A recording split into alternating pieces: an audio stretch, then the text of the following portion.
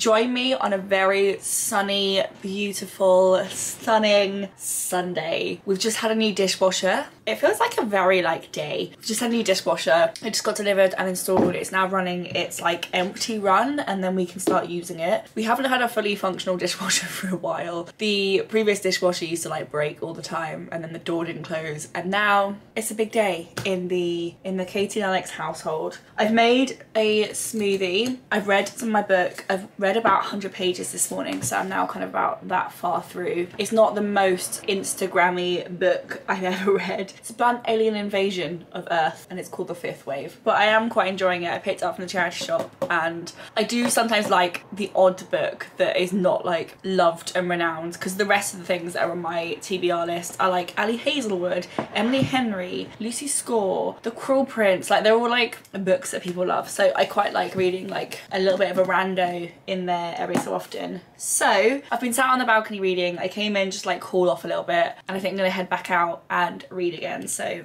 I put my sunglasses back on my face. I've pinned my hair back with just a little claw clip. I actually picked this one up when we were in Delft in the Netherlands, so pretty sure they sell this kind of clip everywhere these days. So I'm gonna take my smoothie, grab my very summery, wholesome read, and head out on the balcony.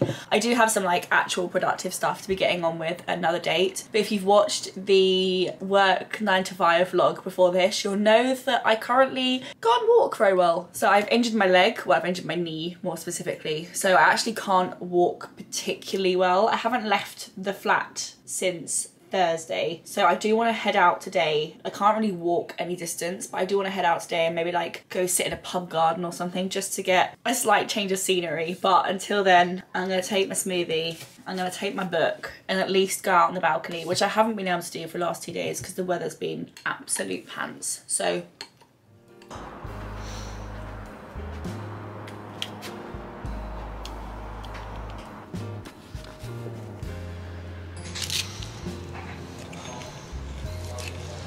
I've just got a little bit more ready so that I can film an empties video, and the next thing I need to do is take my nail polish off because no one needs to see that. So I'm just gonna use some nail polish remover. These are just the Superdrug nail polish removing pads. I tend to use 2, one on one hand and one on the other, and they're actually pretty good. Oh my god, I forgot this I painted on top of another colour. And then, yeah, I need to film an empties. I've got a decent bucket now of empties. Probably not gonna edit it until the way up to Scotland, depending on how we are looking in terms of videos, etc. So I don't know when it will be out in relation to these, but I absolutely freaking love filming empties. So for those of you who've never heard of it, it's basically where you review all your finished beauty products, so makeup, hair care, skincare, and then obviously you can say whether or not you'd repurchase it because you finished it.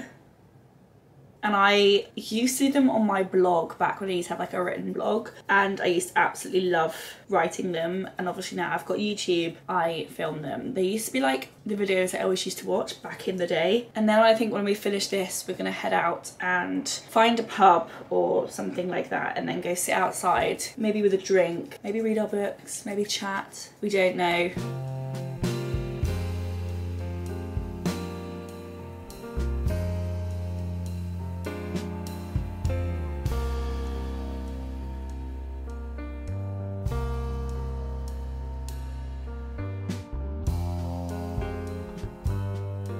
It is much later. It is now 9 o'clock. Just finished editing the books, the reading vlog, which took me so much time. There was about 6 hours of footage. I then edited it down to an hour-long video, and now it's a half an hour-long video, which I feel like is quite good length. Anything that's longer than that is just a bit too much.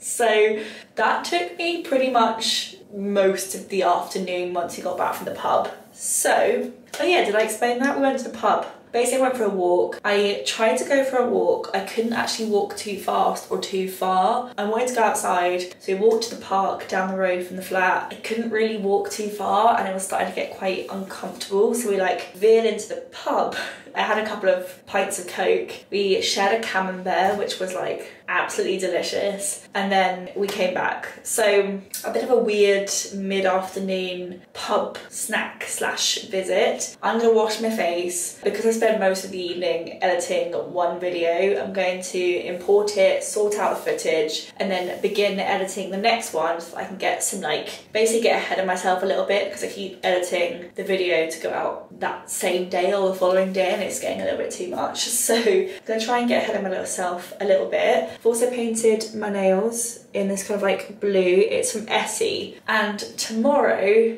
I've put myself in for a haircut because I've been cutting in my fringe for the last while. So my fringe isn't too bad, but the ends are just getting a little bit like scraggly. You know when like ends of your hair just need like a trim. So the last trim I had was from a few weeks before we got married, and Alex and I have been married now for 7 months-ish, 7-8 months. So it's been a while. Got my hair cut last September. It is now June. So yeah, I've got my hair cut just to tidy up the ends. I'm going during lunch tomorrow. So little haircut booked tomorrow, and I'm just gonna wash my face, climb into bed. I'm not entirely sure what today is gonna be. Is it interesting? I'm not really sure. Today is Monday. It is 7:30 in the morning and I am getting ready to go to work. So sometimes we work from home on a Monday and sometimes we go to the office. And I think today is an office day because I've got some like big budget things to do, which just is easier to do with a second screen. And we're going, well, I'm going to get a haircut at lunchtime at a hairdresser's round the corner from the office. And then we're going to Uniqlo this evening and potentially Primark to buy some bits for our upcoming holiday. So many reasons why a trip into the office is a necessity. It just means obviously I have to get ready a little bit earlier because I have to like get to the office. I'm not going to be doing my like lovely long walk today because I still have like a poorly knee. So I'm going to be going straight there, which does mean my commute will be shorter because I don't have to like go around the houses and go via anything in particular. Yeah, I'm up, I'm showered. My hair is like relatively clean. I probably would be like scraping it back into a bun or something at this point, but I'm obviously getting a haircut. I haven't washed it since Friday now and it's Monday, so it's looking a bit worse for wear, but it will do. So I'm gonna pack up, I'm gonna put my book in my bag, currently reading The Fifth Wave, and then gather all my stuff together and head off to work. I don't have anything to bring with me in terms of like prepped lunch or anything. I might head out for lunch at like 12:30, take Alex to like a little Italian place around the corner. I'm gonna go and enjoy myself. I don't know at what point I decided that my knee should be better by now. The weather is okay. It's not giving like the best weather ever. I've got my trousers on from my suit and then I've got a white t-shirt on which is from Amazon. So these are from, I can't remember, I bought them via ASOS, and then this is from Amazon. Don't know what I'm gonna wear jacket weather. It feels a little bit too OTT to wear the suit.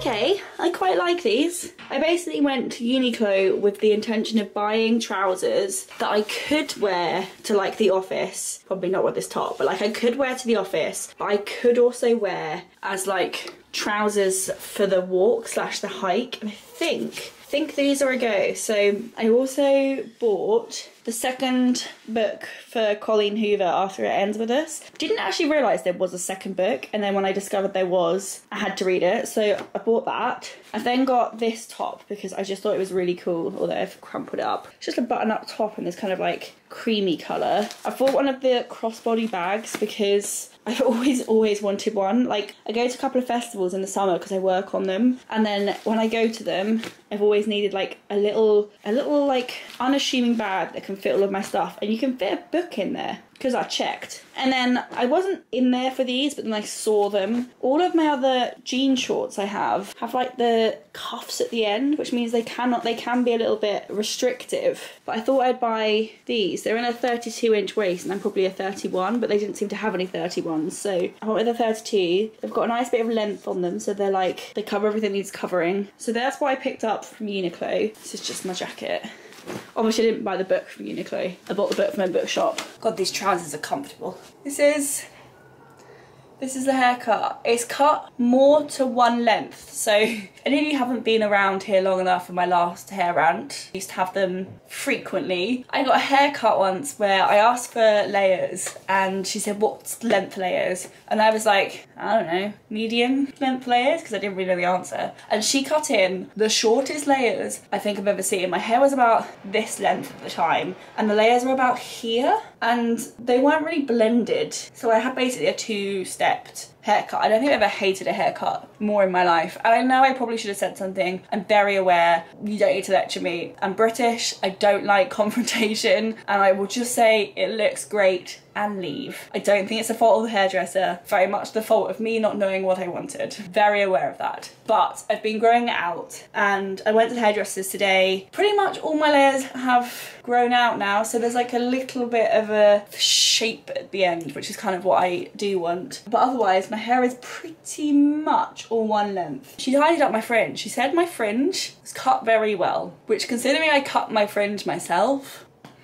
yeah, I've been cutting my own fringe for absolutely ever. And then what I think I'm gonna do after dinner is edit. So because obviously we're going away, I have no idea what the Wi-Fi situation is gonna be while we're up in Scotland. So I'm trying to pre-film / edit some videos. Pardon me.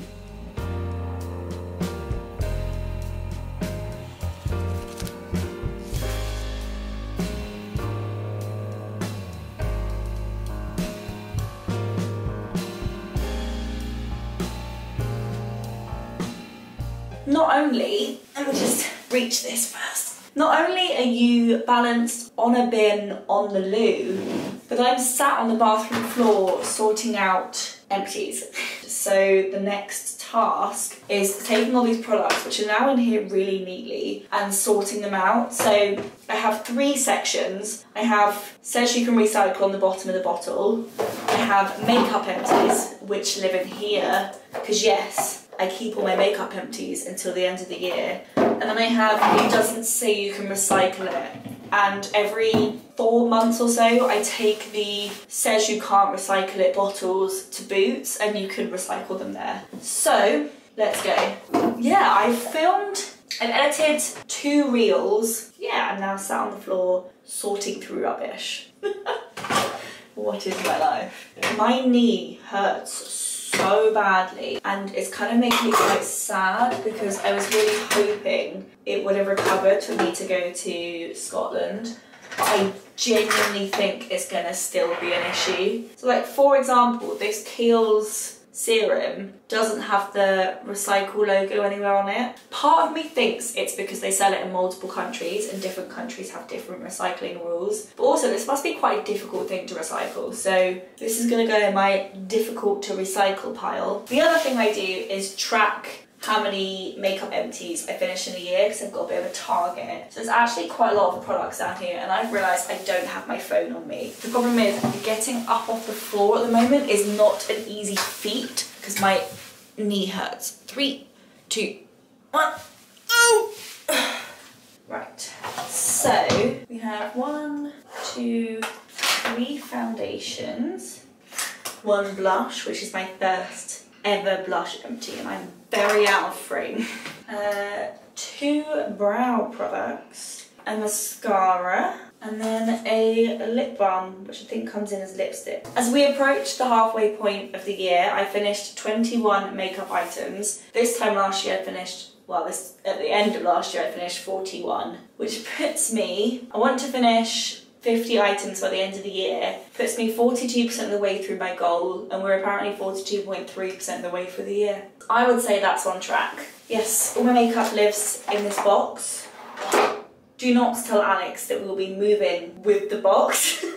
And then at the end of the year, I'm going to do a mega wrap up of all my makeup empties, especially as a lot of them have been linked to Project 10 Pan, which if you haven't seen, you better. And now this can go in empty under the sink.